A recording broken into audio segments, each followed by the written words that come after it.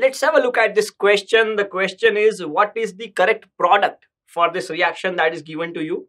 And you can see in the reaction we have an alkene which is made to react with HI in the presence of H2O2. So first of all, let me tell you, this H2O2 is peroxide. And yes, whenever we heard of peroxide, one thing comes in our mind, and that is Kharash effect. Yes, isn't it? So now in this reaction also, is Kharash effect present or not? Let's understand. So let me tell you, when you react HI with alkene in the presence of peroxide, then Kharash effect is not observed. And in fact, the reaction goes by Markovnikov's addition. Alright. Now the question is, why is it so? Let me tell you. So basically, for you can say this reaction to proceed through free radical addition, which is what is observed in case of Kharash effect, the propagation step needs to be exothermic. Otherwise, if it, let's say, the propagation step becomes endothermic, then the reaction becomes reversible. All right. And you can see in case of HI, if you see the first step of propagation, which is this particular step wherein we have this CH3, and then C single bond CH and CH3. You can see when this when this alkene is made to react with I radical, to form to form this particular product. Let me write it here, CH3, and in fact, let me tell you, this is not product. Basically, this is the intermediate that you will get. So what you will get here is CH and CH3, and you can see the iodine will get attached here. All right, so that the radical that you will get, or the radical intermediate that you will get, will be more stable. All right, so now when you get this particular intermediate or radical intermediate through this process, you can see this process is endothermic. It is not exothermic, because of which this process becomes reversible. All right, and since it becomes reversible, the forward reaction will not be that much favorable. All right, so let me put it like this. All right, so it becomes reversible, wherein the backward process will be like more you can say dominant over the forward. All right, and this is because you can say the free radical propagation will not continue properly. Clear? And the second reason why you can say this do not follow the anti-Markovnikov's addition is because the I radical has a high tendency to combine with the other I radical to form I2. Clear? So these are the two reasons that explains why with HI anti-Markovnikov's addition, or you can say Kharash effect or the peroxide effect, is not observed. So now the question is, then how do we make the product in this case? So let's see. So what happens in this case is this HI dissociates into H plus and I minus. All right, wherein this H plus will act as the electrophile and I minus will act as the nucleophile. All right, and now what happens is this H plus will attack first, and you can see the pi bonds will shift towards H plus. Now the question arises, how this pi bond will break, because we know that H plus will take the pi electrons, isn't it? So now how this pi bond will break, let us understand.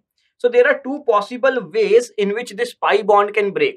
First way is towards this side, let's call it as first way, and the second way is towards this side. Now the question is, which one is more stable, or which one basically will lead to generation of a more stable intermediate? Let us understand. So you can see, if I break it through, you can say, if I break it as per the process 1, or if I break it as per the direction 1, then what you will get is, you will get CH3, and C, and you can see there will be a negative charge on this, and then C, a positive charge on this H and CH3. This is what you will get, isn't it?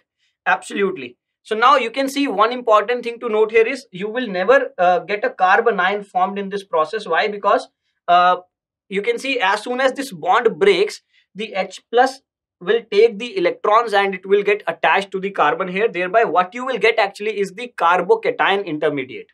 All right, similarly, if you break it the other way, what you will get is CH3. Now this time positive charge will come on this carbon, and then you have CH and CH3 and obviously here H will attach. All right, so now you can see we are getting carbocation in this as well. Now what we have to do is, we have to compare the stability of the carbocations generated. So now you can see in this case, in this particular case, the stability of carbocation can be you can say found out using hyperconjugation effect. We just have to calculate the number of alpha hydrogens. So let's do this. So here you can see we have 3 alpha hydrogens, and this one is the 4th alpha hydrogen. So clearly you can see here we have 4 alpha hydrogens. And in the next case, in the second case, we have 3 plus 3, 6 and 1, 7. So here we have 8 alpha hydrogens. Obviously, since you can say that in this particular carbocation, the number of alpha hydrogens are more, thereby the number of hyperconjugating structures will be more. So this one will be more stable, and this eventually will lead to the major product. All right. And now how the major product will be formed? It is very simple. The I negative part, that is the nucleophilic part, will now attack on the positive charge carbon to form a product which will look like this. So you can see it will look like this, I here, and CH2CH3. So this is what you will get as a product. Now let's match with the options. All right, so now you can see in option A here, CH3, then I is attacking on that particular carbon which is that particular double bonded carbon which is carrying less number of hydrogen. You can see here the number of hydrogen is 0. On this carbon the number of hydrogen is 1, and we know that since it is Markovnikov's addition, the negative part of the addendum should attack on that particular carbon which carries less number of hydrogens, isn't it? So that double bonded carbon in fact. All right, so now you can see here in option A, we are getting the product that we exactly formed just a minute ago. So therefore this option A has to be the right answer. Moving to option B, here you can see the I is attacking on the carbon bearing, the double bonded carbon bearing more number of hydrogens, which is the case opposite to that of Markovnikov's addition. Or you can say this is the case with anti-Markovnikov's addition, which is not followed in this case. So this is not right. Moving to option C, here also you can see the iodine is attacking as per the anti-Markovnikov's rule. Moreover, the number of carbon is changing in the product, which is not at all possible. So now you can see this cannot be the answer. Moving to option D, which is none of the above, which is obviously not right. So clearly you can see that the right answer to this question is option A. Let's have a look at this question. The question is very simple, and you can see in this question we have to find the product of the reaction given to you. And in the reaction we have 2-butene which is made to react with HBr. Important thing, there is no peroxide. So obviously what you have to do is you have to simply go for electrophilic addition. You have to follow the Markovnikov's addition, isn't it? You have to follow the Markovnikov's rule, sorry. All right. So what you have to simply do is, we know that this HBr will give H plus and Br minus. Now H plus will act as electrophile, Br minus will act as a nucleophile. The next thing is how to break this pi bond. Why? Because we know that these pi electrons will be taken by H plus. All right. So now in this case, you can see since the molecule is symmetrical, so it doesn't matter whether you break it towards right or whether you shift the electron towards the left. All right. So whether you shift it towards the right or whether you shift it towards the left doesn't matter. So let us shift the electron towards the right side. All right.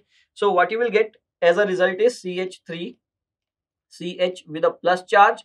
Then you can see since electrons are moving towards this carbon, what will happen immediately, these electrons will be taken by H plus.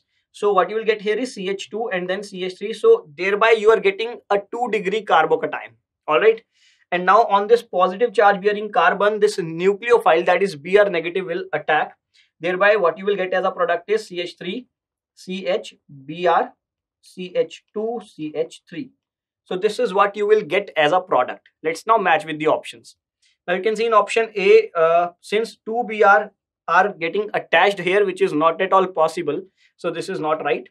Moving to option B, here you can see exactly the same product that we want, isn't it? We have formed this particular product and this option B is exactly the same. So definitely option B is the answer. Moving to option C, here you can see that Br is getting attached here. But then in this case, the number of carbons are 1, 2, 3, 4 and 5. Whereas you can see in the reactant, we had just 4 carbons. So obviously addition of one more carbon is not at all possible in this case. So option C cannot be the product. So definitely the only answer to this question is option B. Let's have a look at this question. The question is, we have to find the correct order of reactivity of addition of hydrogen halides with alkene. Very simple question. So let me tell you, whenever hydrogen halides are added to alkene, we know that these hydrogen halides break to give H plus and X minus, isn't it?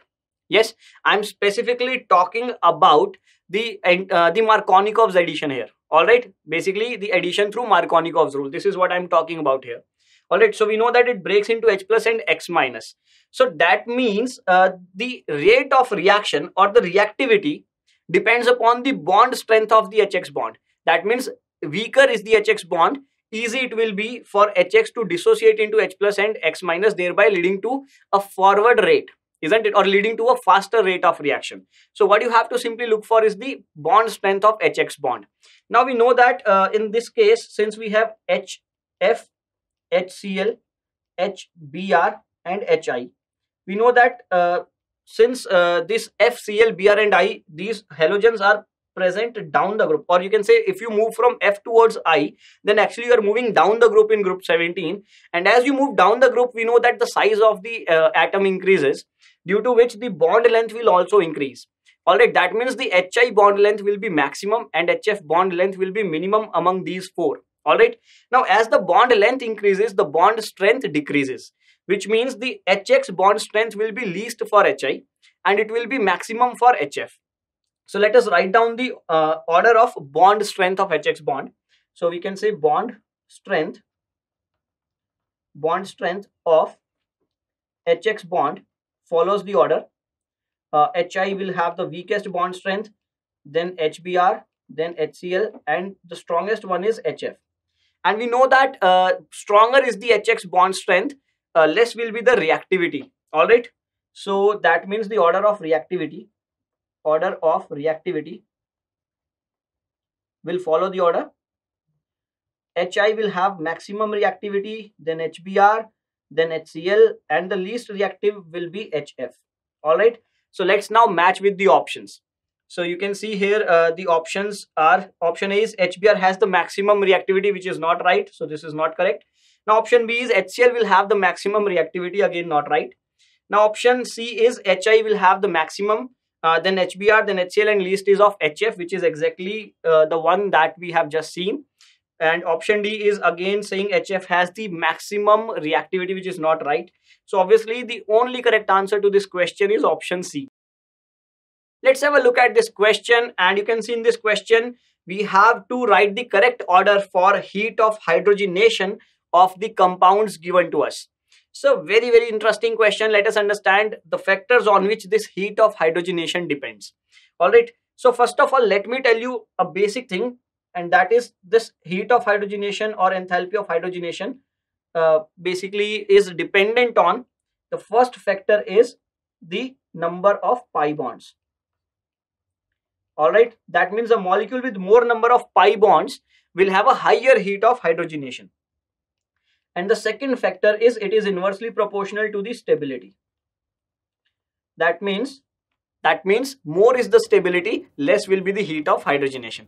All right. So these are the two factors on which this heat of hydrogenation depends. All right. So now let us analyze these molecules. So now you can see in molecule 1, 2 and 3, 3 has two double bonds or two pi bonds, whereas 1 and 2 have only one pi bond each, which means the heat of hydrogenation will be maximum for molecule 3, isn't it? So that means 3 has to be the one with maximum heat of hydrogenation, which means option A and C are not possible. Now the answer has to be between B and D only. Now let's compare between 1 and 2. So you can see in case of molecule 1 and molecule 2, since we have one pi bond in both of these molecules, we have to check with the help of stability. So now you can see this is alkene, and for alkene we can check stability with the help of hyperconjugation. So what we have to do for this? Yes, we have to calculate the number of alpha hydrogens. Now you can see in this particular case in molecule 1, we have 3 alpha hydrogens here and 3 here. That means 6. And then again we have 2 alpha hydrogens here and 2 alpha hydrogens here. That means a total of 10 alpha hydrogens. So here in molecule 1 we have 10 alpha hydrogens. And now let's count in molecule 2. So here you can see in this molecule 2 we have 2 and 2 4 alpha hydrogens. Now it is very clear that molecule 1, since has more number of alpha hydrogens, will be having more number of hyperconjugating structures, thereby it is more stable than molecule 2. So we know that more is the stability, less will be the heat of hydrogenation. So we can say that the correct order should be third will have the maximum heat of hydrogenation, followed by second, and then the least will be for molecule 1. So let's match with the options. Now you can see in option B, exactly the same order is mentioned, whereas in option D, the order is not right, which means only option B is the answer to this question. Let's have a look at this question, and you can see in this question what we have to do is we have to find the product when propene is made to react with chlorine in the presence of CCl4. Very interesting question. Let us see what happens in this case. So first of all, let's draw the structure of propene. So it is CH2 double bond CH and then CH3. Now when it is made to react with Cl2 in the presence of CCl4, what happens is this Cl, you can say chlorine of this Cl2 will get added across this double bond, and what you will get is simply, you can see this double bond will break, and what you will get is one chlorine gets added here, the other chlorine gets added here, and this is what you will get as a product. Now important thing to understand here is in this reaction the addition takes place in anti manner. That means if one chlorine attacks from, you can say, below the plane, then the other one will attack from above the plane. All right, so this is one important thing that you have to note. The next thing is this reaction proceeds through formation of a 3-membered cyclic transition state. All right, but yes, since we are not discussing the mechanism here, so what you can do is you can straight away remember that what you have to simply do is this Cl will get added across the double bond. All right, and this is what you will get. Clear? And yes, CCl4 definitely will act as a solvent only. So let's now match with the options. You can see in option A we have this particular thing wherein 2 chlorine atoms are getting attached with these 2 double bonded carbon atoms. All right, which is definitely right. But yes, it could be more, you can say, correct if the Cl should be, you can say, arranged anti to each other, isn't it? Now in option B, you can see this is not correct because the addition of Cl will take place across the pi bond only. So pi bond will no longer remain intact in the product. So this is not right. Moving to option C, you can see here only one Cl is getting added, which is not possible. So this is not right. And in option D, you can see again only one Cl is, you can say, added, which is not possible. So clearly you can see that only option A is the answer to this question.